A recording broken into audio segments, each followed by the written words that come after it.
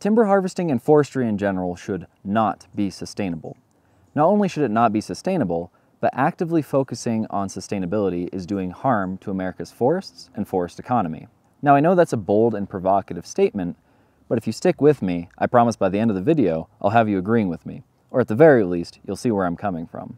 So to understand this issue, we first have to define what exactly sustainability is. And we can define sustainability as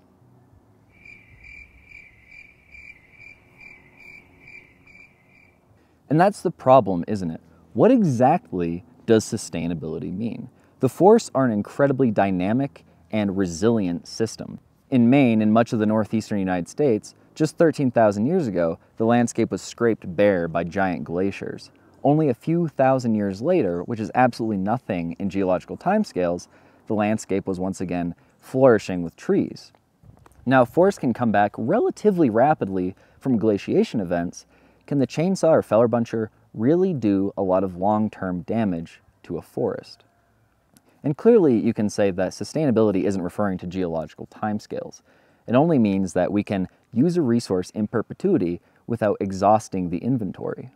Well, think about mowing your lawn. Every time you bring out that lawnmower, you are doing a sort of sustainable harvest of your turf grass. The problem is, turf grass is essentially worthless. In most cases, it's a non-native species. It's not growing to any appreciable size to provide any sort of valuable wildlife habitat, and you're not selling the trimmings, so it's not providing any economic benefit. The only benefit turf grass provides is a little bit of aesthetic value. So what if we then used the forest analog of turf grass? What if we just had a fast-growing forest that wasn't providing any real value of any sort? It might be sustainable, but does it matter at that point? Now you could say, Zach, you're thinking about this way too much, and that's absolutely true. I think about things way too much, and that's why I usually only get about 4 to 5 hours of sleep a night. But I would counter that you're not thinking about it enough. Probably you're thinking that sustainability might mean something like a light harvest, and unsustainable timber harvesting is something like a heavy-handed clear cut. Well, think about it like this. Let's take 1 million acres of forest, and let's say that every year you did a sprawling 200-acre clear cut. There was no regard for silviculture, no replanting. You just clear cut 200 acres out of the 1 million acres every year. Well, it would take you so long to get through the entire land base at that point that those 200 acres aren't actually statistically significant in the overall patterns of the forest. You are going to be losing more wood to natural mortality every year than you're actually harvesting. That sprawling, unsustainable harvest is completely inconsequential. And what about light and gentle timber harvesting? Well, let's take that same 1 million acres and say that you did a light harvest on 100,000 acres every year. Now, logistically, that might be a bit difficult, but bear with me. Let's say on those 100,000 acres, every year you removed 20% of volume. And after the harvest was completed, the forest still looked beautiful, the silviculture was nice, but you were just going through 100,000 acres and removing 20% every year. Well, it wouldn't take very long before you started to see the inventory on that land base diminish, because the total volume you're removing every year is more than the forest is actually growing.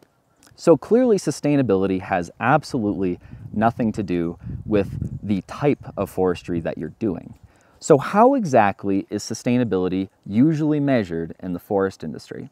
And granted, there are various metrics and various philosophies around this subject, but one of the dominant ideas in the industry is the idea of the annual allowable cut, or AAC. Now, in our last video, we discussed a little bit about forest growth rates, and in particular, we defined growth rates as a unit of wood volume by land area by time. So usually in the United States, that's cords per acre per year. So what the annual allowable cut does is it estimates the total amount of growth on a land base, and it says this land base is growing this many cords per acre per year. It takes that number, multiplies it by the total amount of acres in the land base, and says this is the total amount that we can harvest every year and be sustainable. So theoretically, with this AAC, every year you're removing the exact amount that you grow from the land base, and you can harvest the same amount in perpetuity. That must be sustainable. Well, there are two main problems with this.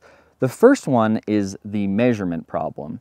You have to measure two different things to get this to work. The first thing you have to measure is your actual growth rate. And that can be incredibly difficult. And in fact, there's an entire field in forestry dedicated to this problem of growth. We call it forest inventory and forest modeling.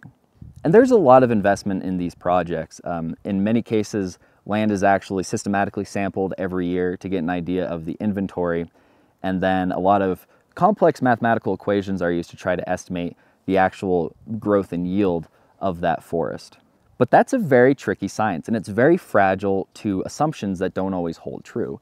And actually, there's a joke within the forest modeling community. All models are wrong, some models are useful. And that's kind of an acknowledgement that every model is going to have some sort of inaccuracy. So in many ways, it's impossible to know exactly how much a forest is growing. Now that in itself is not necessarily a problem as long as the landowner is acknowledging those limitations and providing a good margin of safety to their models. But then there's the other problem of measuring exactly how much is removed. And once again, that's fragile to different assumptions and errors. Now, added together, these two metrics are absolutely going to result in inaccuracies that could create problems over time. That's basically inevitable, but that's actually not my core problem with the idea of an annual allowable cut. To understand the true issue with this system, we have to remember exactly how trees grow. Now, I mentioned it a lot, I'm gonna mention it again. Trees grow in a sigmoid-shaped curve, so when they're very young, they're growing very slowly. As they build foliage and start to mature a little bit, they can photosynthesize a lot more effectively and they grow faster. Now, after a certain point, when the tree reaches senescence, its growth starts to slow down until mortality. So why is this important? Well, let's go back to that 1,000,000 acres we have, and let's pretend that this 1,000,000 acres is full of mature forests. And we say we want to harvest it sustainably based on an annual allowable cut and model of growth. Well, what's going to happen is because our trees are so mature, then we're going to be growing a fairly small amount of wood. Let's just say 0.2 cords per acre per year. So that means that over the entire 1,000,000 acres, every year we can harvest 200,000 cords. Great, so we do that. But something starts to happen.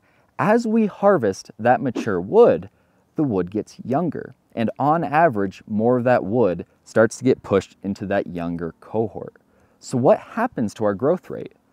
The growth rate starts to increase. As the growth rate increases, so does our annual allowable cut. So the more we cut, the more we can cut. And this is actually also something that's applicable with companies that have large planting programs. Now, don't get me wrong, I'm a fan of planting, and planting has benefits both for the forest and the bottom line. But what ends up happening when a company is planting trees is their average growth rate is increasing. And as their average growth rate increases, they can actually harvest more. So when you're planting trees, you're essentially enabling the harvesting of more trees because it's increasing the annual allowable cut. Now, importantly, this isn't inherently a problem. I'm a fan of fast growth rates. I'm also a fan of profitable and productive forests. So the problem isn't really about the growth rate or how much you're harvesting. The problem really lies in something called the quadratic mean DBH, which you could really just think of as the average diameter of the forest. Obviously, as a forest gets younger, its average diameter also decreases.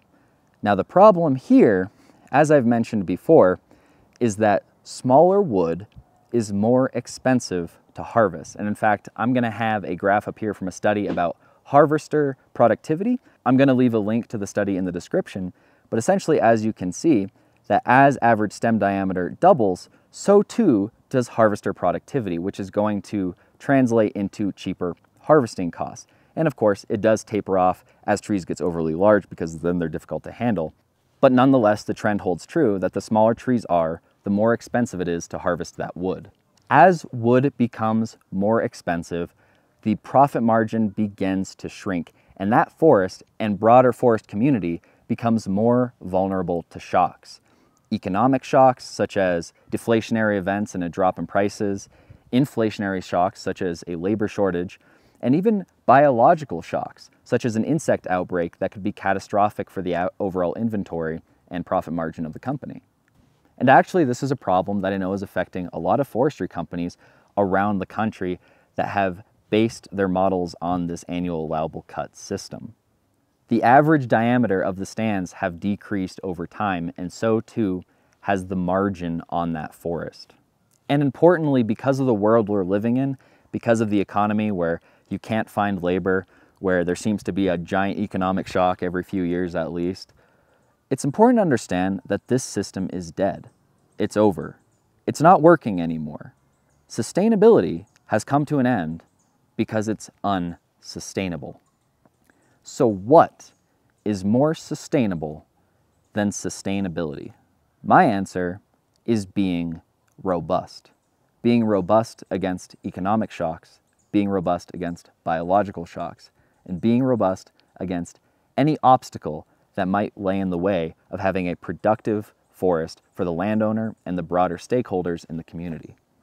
Now, admittedly, being robust is probably just as hard to define as being sustainable, but it's also very difficult to satisfy with a simple metric, and that's the real benefit. It's not about looking at the QMD or the growth rate or the trees per acre or any one single metric. It's about looking at the overall picture of the forest and the strategy being used by the landowner to carry that forest into the future. And so I think one great way to make sure a forest is robust is by using something called area control. So the annual allowable cut in looking at cords per acre per year is a system known as volume control. You're controlling the amount of volume removed in order to achieve sustainability. Area control works a lot like the example of the 1,000,000 acres and 200 acre clear cuts. Let's just say that you had 1,000 acres and you wanted to make sure that every tract of forest was harvested only when it reached 100 years in age. Well, all you'd have to do is harvest 1% of that land per year, which is 10 acres. If you only harvested 10 acres every year, absolutely without fail, you can make sure that the forest is going to be 100 years old at the age of harvest. And this is something that doesn't require complex projects or expensive programs. All you need is a simple GIS program to track area, and even Google Earth could work. And importantly, even though it's simplistic, it can still be scaled and complicated as necessary. For example, you could have different age targets for softwoods and hardwoods, for different site classes, for different stand types, etc. And you can even have different values based on the type of harvest. But it's an objective system, it's not fragile to assumptions, and it can make sure that you maintain enough of a margin of safety to not fall victim to unknown economic, biological, and other shocks. Now, as a disclaimer, I have used the word sustainability in the past. I will almost certainly use the word sustainability in the future. Why? Because it's a lot easier to communicate kind of what you mean by using the word sustainable and sustainability than being robust. So just know that when I use the word sustainable, I'm using it as a proxy for this concept of being robust. Now, it's worth mentioning that this is more applicable if you have a large enough land base to give yourself yearly cash flow from harvest. If you're managing a smaller land base, let's say 10 to 50 acres, sometimes it makes sense to manage on a more ad hoc basis based on the conditions of the stands. But nonetheless, it's important to understand these concepts. In the last video, we talked about forest growth and how to optimize forest growth. And in this video, I kind of want to talk about some of the dangers of over-optimization. So with all that having been said, I think that's enough for today. The sun is now peeking between the trees, overexposing my shot and making me quite hot. So I really hope that you enjoyed this video and learned something. And if you want to learn more about forestry and silviculture, I highly recommend you go to my website and download my free book, How to Read Your Forest. It's a great introduction to forestry, silviculture, land management, and the different types of silviculture treatments, the different types of timber harvest. And of course, it's an introduction to the different types of forest metrics that you need to be able to understand and take as a landowner and forester in your own right. So if you're interested, I'm going to leave a link in the description and pinned in the comments below. And for those of you that are still watching, thank you so much. God knows that I don't watch every YouTube video I click on all the way through. So when you guys do, I really consider that a true honor. And so it's my mission to bring you more content like this, to bring you value and help you understand your forest and how to manage the forest for the future. So please like, consider subscribing, and I'll see you next time. Later.